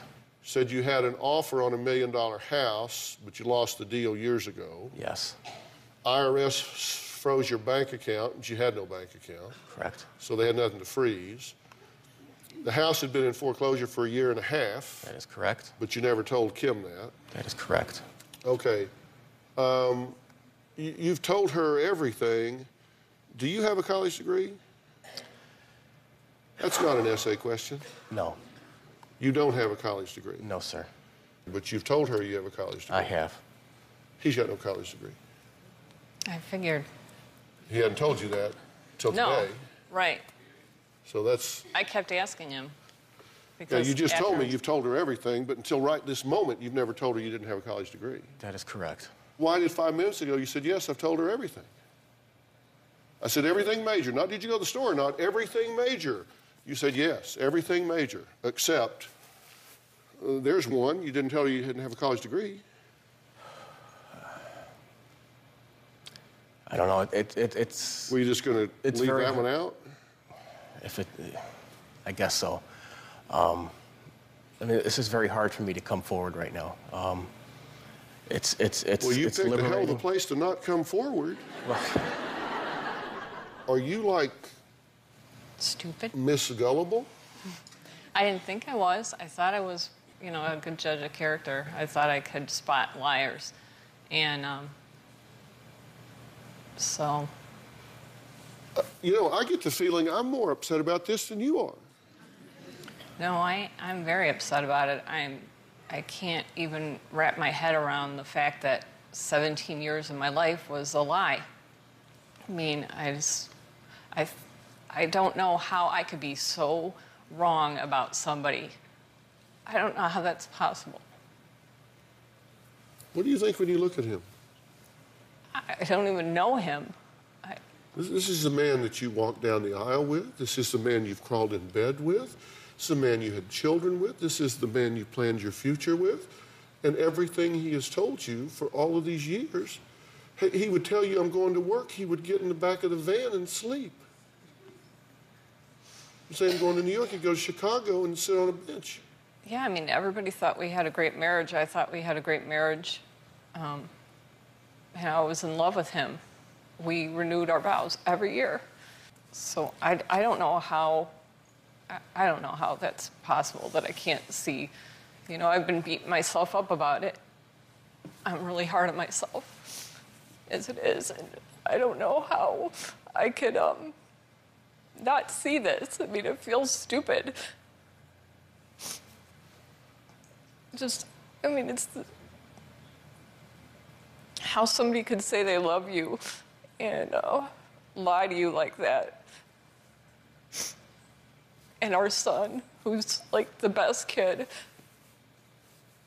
you don't deserve him. I don't.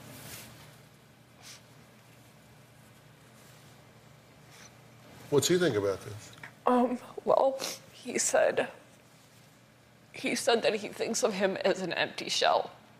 And I just talked to him Sunday, and he said, I asked him what he thought of his father, and he said he doesn't think of him as his father anymore. He thinks of him as just this guy. He thought he had the best father in the world, and it's completely different. He's having a hard time with it. Do you ever see a paycheck? Did you ever ask to see a paycheck? No. She did ask to see paychecks. I don't remember that, but I just danced my way around it. Did you ever notice there wasn't any money? Well, I wasn't working, so I wasn't going to the bank that much. I was really, I don't really spend a lot of money. I don't go out. Everything's pretty much online. Did you ever look like in the sock and it was empty?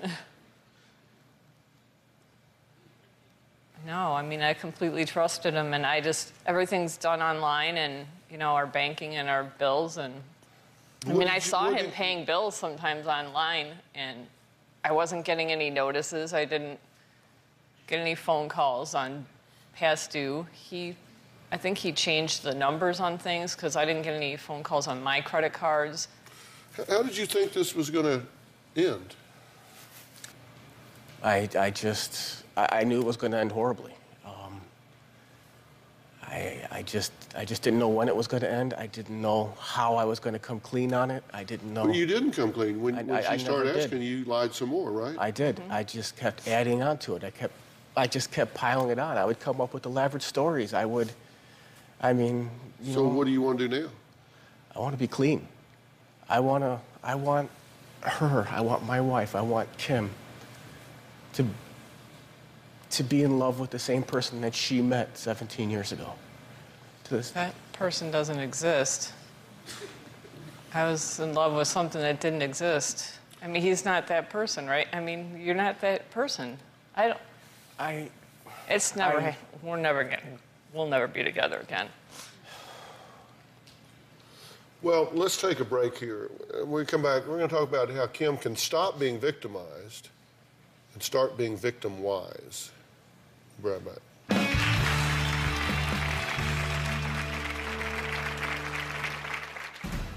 After all the lies came out and we were going through our bills, Kim got so frustrated with me, he choked me. I did choke him because I wanted to punch him, but he's got an 18-inch neck, so I knew I wouldn't hurt him.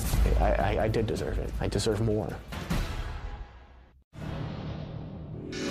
Mike told very elaborate lies. He kept his phone on vibrate all the time, and he would answer the phone and have complete conversations that sounded real. He had made up stories of friends that he didn't have. He had some guy die. Mike was a phenomenal liar.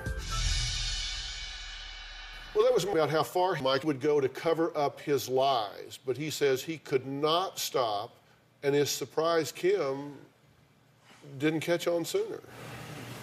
The entire time my husband was working in the basement in his office, I thought things were weird. Working from home as much as he did, he would answer the cell phone, but it never was on. It never rang. My sister doubted him and called Major League Baseball, and they were told that no, Mike worked there. In retrospect, I think there were warning signs. Okay, I want to talk to you guys kind of individually. Kim was deceived by her husband, Mike, for years. And it is time for her to stop allowing him to exploit her. Now, I'm going to tell her how, and I've written it all down in my new book called Life Code, The New Rules for Winning in the Real World. So I'm going to tell Kim how to finally win big in her life and stop being victimized and start being victim-wise. And there is a big difference between being victimized and being victim-wise. And I'm going to tell you what I think you need to do. And then I'm going to tell you what I think you need to do. Yes, sir. And you're going to be surprised that I have more belief in you than you probably have in yourself. And I'm going to tell you why I do. I'm surprised by that. In a minute. Okay, listen. I don't know what's going to happen between you two. I don't. That's going to be a decision that you have to make. But let me tell you, when I kind of wrote Life Code in two parts, and it was interesting. I wrote Life Code with my son, Jay. He kind of worked on this book with me because he has a publishing company called Bird Street Books, and he actually published this book. And I wrote it because my kids were born into a very different world than I was born into. This world is changing, and the challenges are changing. And if you want to be a winner in your life, if you want to land on your feet after all this, there are certain things you have to do, and you're going to have to lead your son through this. I mean, this has shaken him to the core, has it not? Mm-hmm. And so he's now looking at you saying, Mom, what's up here? And see, I think you made a fundamental error that all of us were taught. And one of them is that we give people the benefit of the doubt, right? I mean, that's the thing you do. You look for the good in people and you give people the benefit of the doubt. I think that is a big mistake, particularly in this day and time. Why do that? Why give people the benefit of the doubt? Because it sounds like the right thing to do? That to me is crazy. I don't think it was ever right, but it's certainly crazy now in this day and time. Why give people benefit of the doubt? Why not say, let's just keep an open mind and collect data? I talk in Life Code about the Sweet 16. There are 16 things that every winner I've ever studied in my life, and I've been studying them since I was 12 years old, there are 16 things those people do. And one of them is they are always in investigatory mode. You were not in investigatory mode. Come on. You tell me you, looking back, you didn't see warning signs? Come on. You didn't see warning signs looking back? I always was that kind of person, I felt like. And then, after the tragedy started happening, I just checked out. I mean, for the last few years, I've been saying to myself that I don't recognize myself anymore. You couldn't take off work from your pretend job? You couldn't get a pretend leave of absence to deal with your not pretend fire?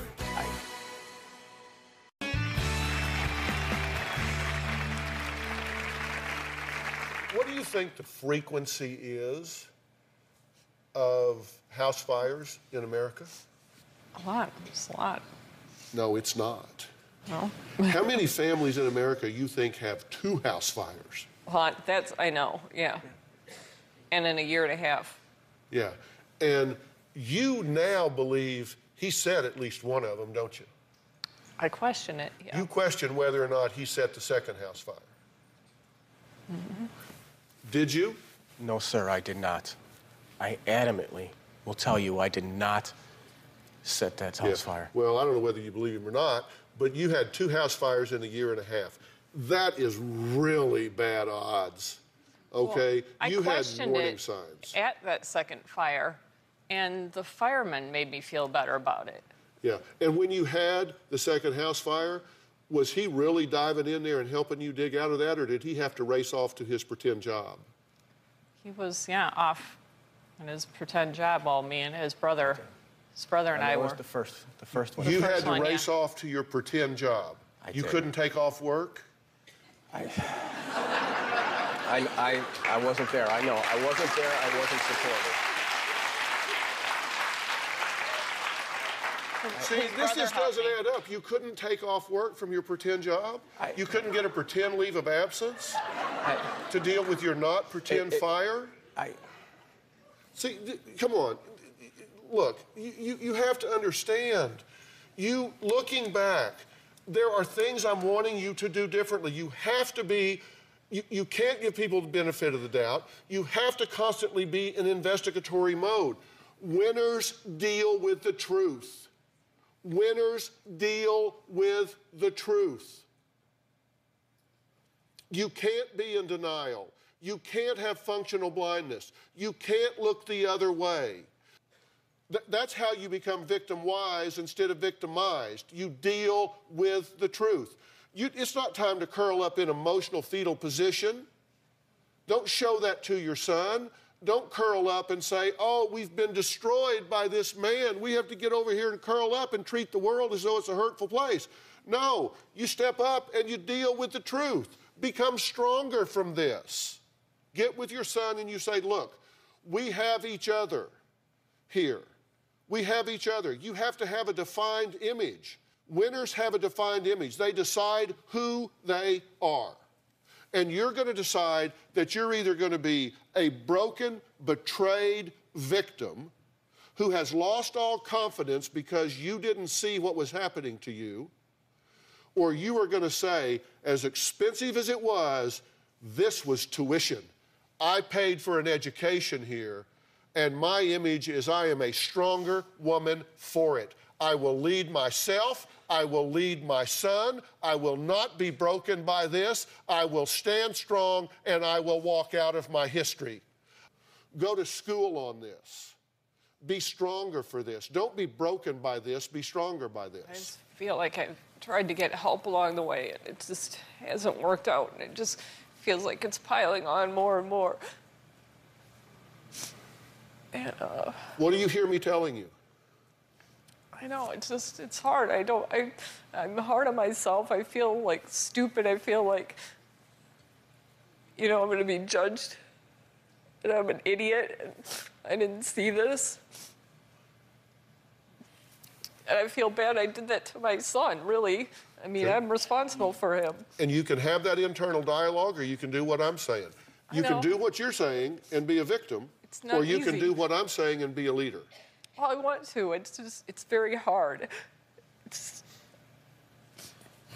I'm trying. I want to. But you can do it. You can do it. You've got to decide, I'm either going to be a victim that's broken by this, or I am going to stand strong and I'm going to say, boy, did I go to school on this. I have learned my lesson. Never again will I bury my head in the sand. Never again will I not be in investigatory mode. Never again will I allow someone to lead me blindly down the path.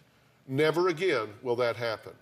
This was expensive, but boy, did I get an education. I got a PhD. I got a black belt in life right here, and I am going to use it going forward. Well, it's just, you know, it's like, where do you start? Because it's like, are you kidding me? Am I not? Is this not on?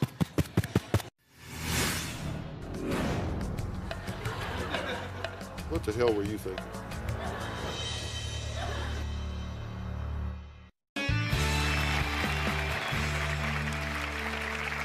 Well, would you rather me wait 6 months and then talk to you? Because you can. No. Because you can feel sorry for yourself for 6 months. No, I don't want to feel sorry. No, you can. You can feel sorry for yourself for 6 months. I don't want to feel sorry for myself. I really don't. Because you deserve to, honestly. You can go curl up for 6 months, but I'd rather not. I'd rather you just decide, you know what? By God, I've had enough. I'm walking out of my history. My son and I are going to be better for this. That's what I want you to do. And you know what? I'll get you some help with that. I will get you and your son some help with this so you can implement everything that I'm telling you. I will give you each a copy of Life Code. I will give it to you in an audio book. I will give it to you in an e-book. I will give it to you in a hardback book. I will get you a therapist to read it to you every day. I will do whatever is necessary, but I want you to be better. And I will get you help with this. Will you take that help? Yes. I will get you that help. Because you can be better from this. You are better than that. I don't want you to be the victim here, okay? Okay. And I know, listen, I get that it's hard, but you can do this. And I don't know what you're going to do with him. Well, we're done, but he's always my son's father, so. And I know y'all are separated. I don't know how to I know y'all are separated. I don't know how to deal with my son's relationship with him. Well, I'm going to talk to him about that right now, okay? And you may support what I'm going to tell him, and you may not, but that's between him and I, he and I. But I've told you what I'm going to tell you, and I'm going to get you some help with that. But I do want you to read Life Code. I will. And I'm going to give it to you in an audiobook, too, so you can listen to it when you're in your car, and when you go sleep at night, and you play it, and you listen to it. It's very inspirational. Okay. You're going to hear me in your head.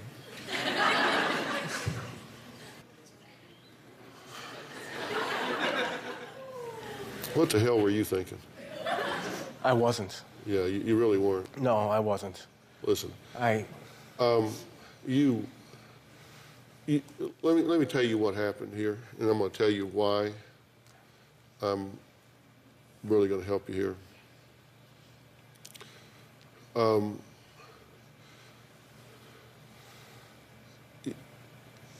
You got into this, and you told one lie, in my opinion, because you were ashamed to tell the truth. You were ashamed to go admit, I can't get a job. And you were proud, and you were ashamed to say that. And then one lie turned into two, and two turned into three, and then at that point it's like, hell, I can't go tell her now I've been lying. And then pretty soon, you're like a rat in a maze and you can't find your way out. And then you kind of become a slave to the lies. And you keep thinking, I will get a job for real, and then it'll never come out. And then that's what I was hoping. I can just cover it up, and then it'll just go away. But that never came. I get it. Stupid, but I get it. And it just got away from you.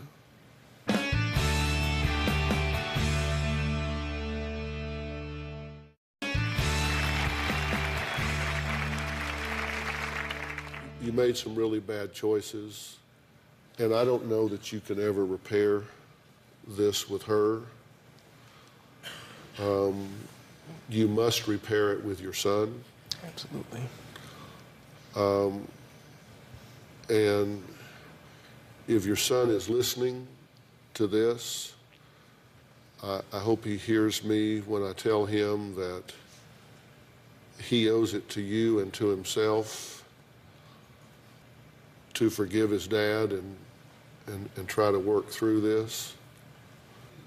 I would love to be able to shake my head and walk away from this, but I've got a real soft spot in my heart for the men and women in this country that put on that military uniform and go stand in harm's way for me and my family and everybody else. And that is one thing that I have verified that you did in fact do and do with honor.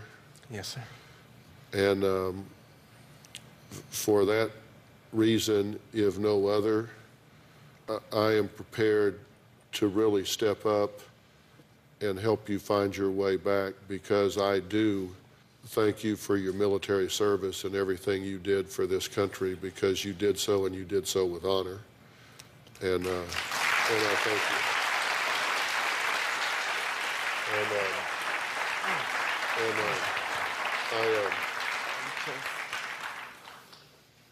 you. And I know sometimes it is hard to come from that situation and so much responsibility and so much leadership, so much contribution, to come back here and then you can't even find a job. And that is a tough transition, and people react to that in different ways. And I, for one, think we don't provide enough support and help for that transition. And that doesn't excuse and explain everything that you've done. But I'm not going to be party to those who don't help our men and women make that transition. That help should have been available to you then. I'm going to make it available to you now.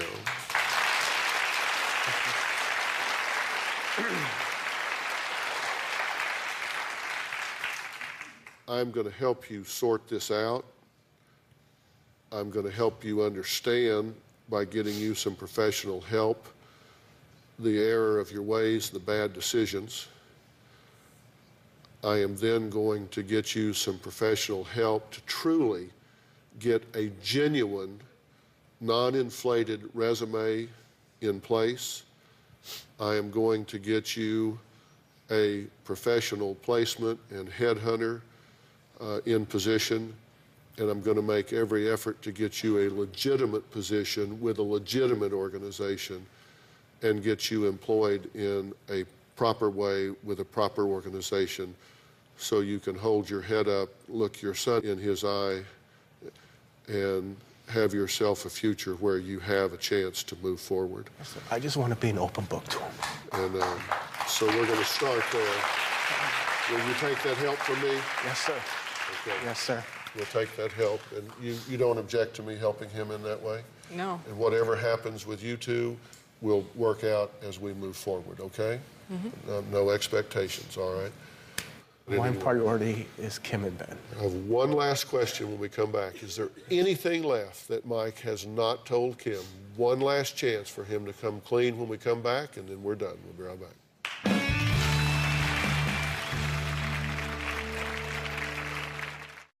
Well, I'd really like to thank my guest today. It is so important that even within a relationship that you really pay attention to what's going on and that you have open communication at all times. Now, is there anything else that you've thought of as you're sitting there that you feel like you need to share? No, my mind is in a whirlwind right now. I can't think of anything. I mean, I feel like I've let it all out on the table. Okay, all right, good enough. So we've got a plan for you, right? And you understand what I'm saying. I understand this takes the wind out of your sails, but you've got a choice about how you react to it. You can either say, I'll never trust anybody again, I'm devastated, I'm just going to curl up, or you can say, look, okay, that happened, I've gone to school on that, it's going to make me stronger, and I'm going to step out and wiser for the journey, and I'm going to play the game differently, but I'm not going to sit on the sidelines. And That's really what I want you to do. And I know that's easier said than done. That's why I said I'm going to get you some help with it. And I really want you to study, memorize Life Code. I'm going to wait a week and send you a multiple choice test. I am very proud to say that Life Code is published by my son Jay's publishing company, Bird Street Books. It's available in stores everywhere. You can get it at Barnes & Noble and Amazon.com and Costco and Walmart and just everywhere. And you guys don't need to do that because everybody in the audience is going home with a copy. Okay? So you can find it. Thanks for being here. So long. Thanks, guys. Thanks, guys. So long.